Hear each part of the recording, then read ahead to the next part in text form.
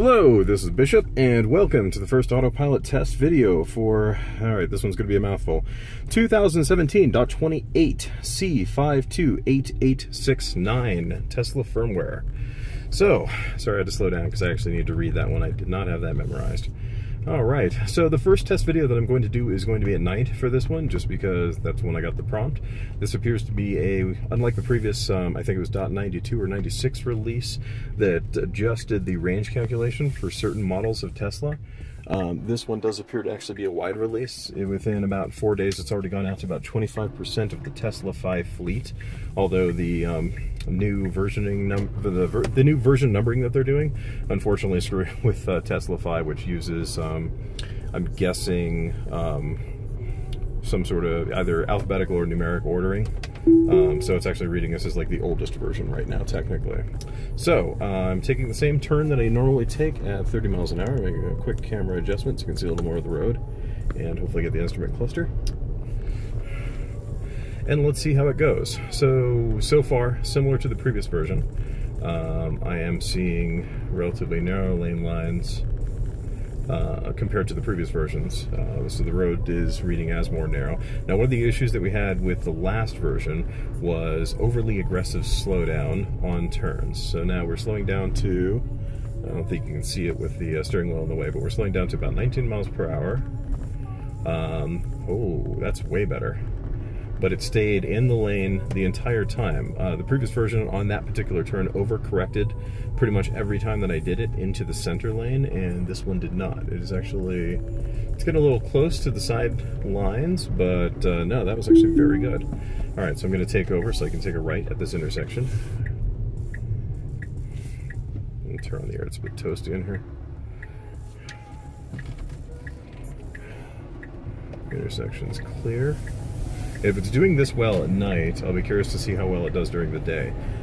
It would be very easy to assume that if it does well at night, it would also do well during the day, but one of the other issues that we encountered in the previous version was, I'll go ahead and re-engage the autopilot.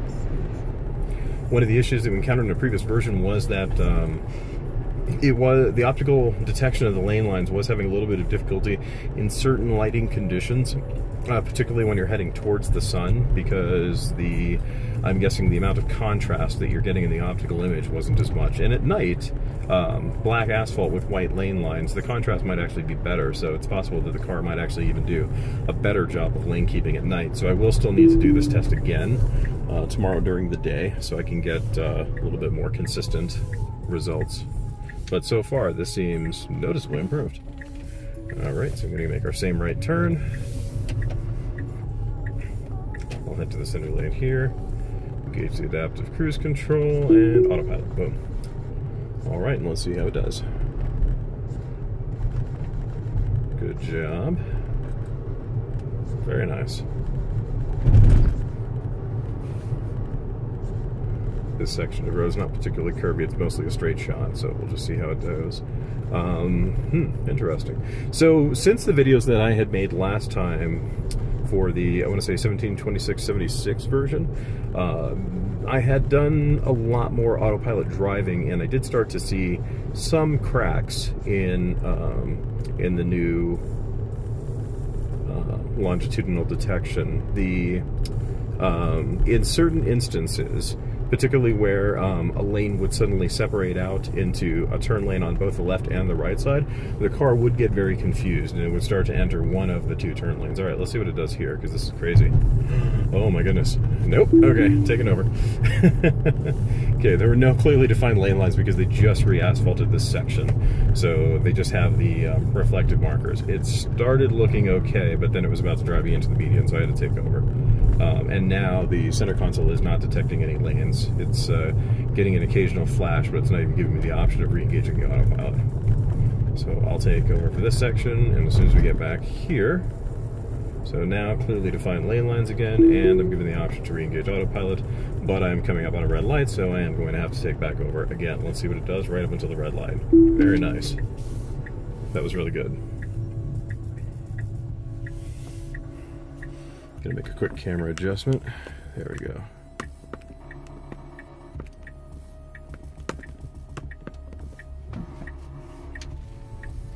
And I'm still looking for a somewhat more permanent camera mount solution so I can get a consistent camera angle every time I do one of these videos.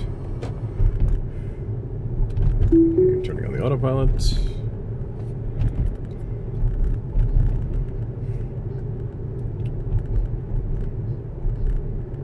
Yeah, it's looking very good. Now, one of the things that I mentioned in the previous video that I was a little bit confused by was I had heard that Tesla had made some updates to the navigation system, but I wasn't clear on what those updates had been. I've since read a couple threads on the topic.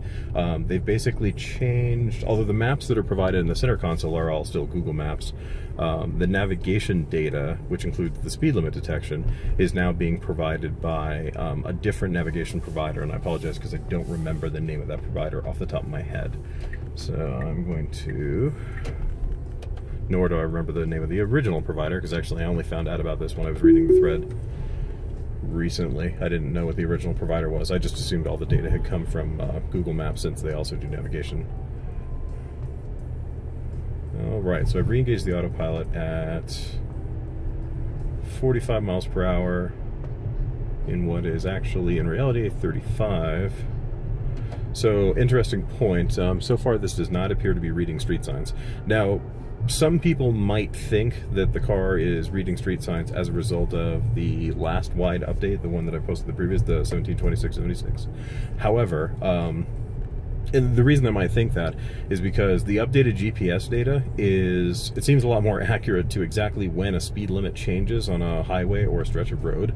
So if there is accurate GPS speed limit data for a particular stretch of road, the behavior that you're getting with the Autopilot 2 cars now, so it's slowing down a little bit on this turn, but it seems like it's a little bit more aggressive. It seems like it's going faster than the last version. The last version slowed down way too much on a lot of turns.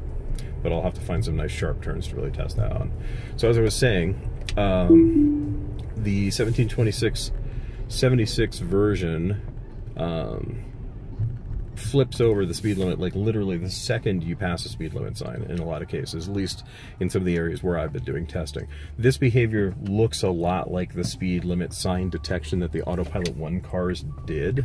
However, having done a little bit more testing, and you can even actually see just on this particular stretch of road, I keep passing by speed limit signs in areas where there is no GPS data for it, and it's not picking up the signs. So even though the car is behaving in a fashion that might imply that it is now reading speed limit signs, it's just not picking it up in areas where it doesn't have GPS data. It's just that the accuracy of the GPS data has changed. In some instances, it has improved, depending on where you are, and in other instances, it seems to have gotten worse from reports that I've seen. For the most part, a lot of my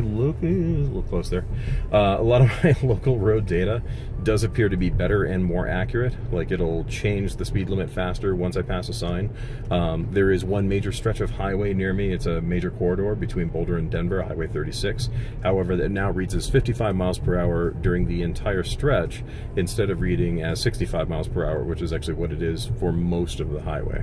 So, you know, it's map data. You know, it is what it is. It's going to be better in some areas, it's going to be worse in others. It's never going to be perfect. These things are constantly changing. This is why speed limit sign detection is so important, and is also obviously going to be a fundamental pillar of full self-driving, because what happens when you reach a construction zone or some other temporarily modified speed limit, or heck, even we don't have a ton of these in Colorado, but in the not quite Seattle area, but a little bit east, like closer to Bellevue, a lot of the highways actually have variable speed limit signs. They will change the speed limit depending on the time of day or depending on traffic conditions.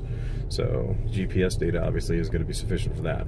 So now I'm coming back through one of the stretches that I previously tested this on, and we'll see how it does on this turn.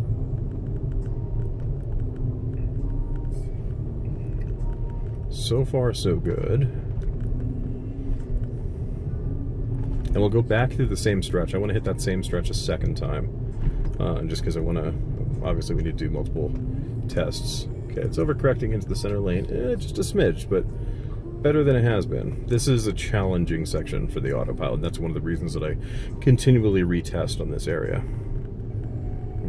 Nice, doing a good job. Also, since 172676, I also noticed that the car does a really good job. It's getting a little wiggy about me not holding onto the steering wheel. It's been popping up the hold the steering wheel nag message more frequently. There definitely seems to be some sort of logic built in there. You know, just for the hell of it, let's take this turn at 35 this time, which is a little bit over the speed limit, but it's realistically what people actually do take this turn at through here.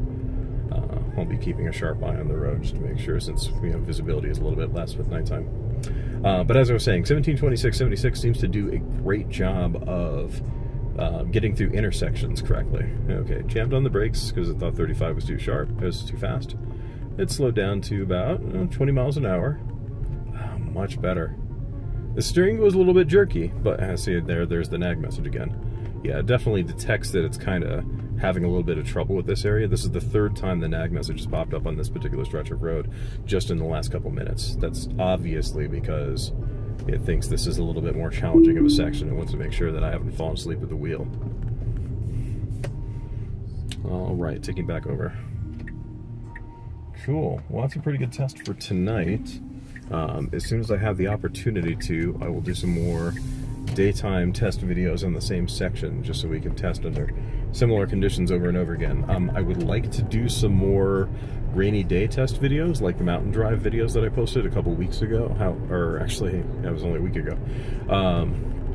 However, unfortunately, I mean, obviously I live in Colorado, and my ability to test stuff like that is, I have no control over the weather. So I'll do what I can, but daytime conditions, day driving and night driving, you know, these tests are obviously easy to do. I don't have to rely on any sort of special precipitation or weather condition. Well, let's see how it does on, that's interesting. So one of the issues, before I sign off, that previous versions of Autopilot had for Hardware 2 cars is late detection of stopped vehicles when traveling at speed. That vehicle was not completely stopped, but the Autopilot was engaged a ways out from a vehicle that was nearly at a stop at the intersection, and it seemed like it detected it pretty early on, and it started braking. Actually, just for the heck of it, let's do this section again. This one was fun. Let's watch it freak out again when it loses all the lane lines. But yeah, the ability to detect stopped cars earlier is one of the things I'll also be testing. Other areas that are currently lacking relative to Hardware 1 cars. So already mentioned speed limit signs not reading, reading cars in adjacent lanes. I'll have to do some testing on that. Detecting other types of vehicles such as motorcycles and trucks with different icons on the instrumentation. That's another one that I'll have to test. These are just examples of some of the, like, quote-unquote undocumented or sort of not necessarily explicitly called out in the release notes. All right, what's going to happen? What's going to happen? Okay, let's go back into the media. So these are things that I'll test and continue to update the version tracker spreadsheet as well on. But I think that's it for now, and we'll do more testing tomorrow on the same section of road to see what kind of result we get. And thanks for watching.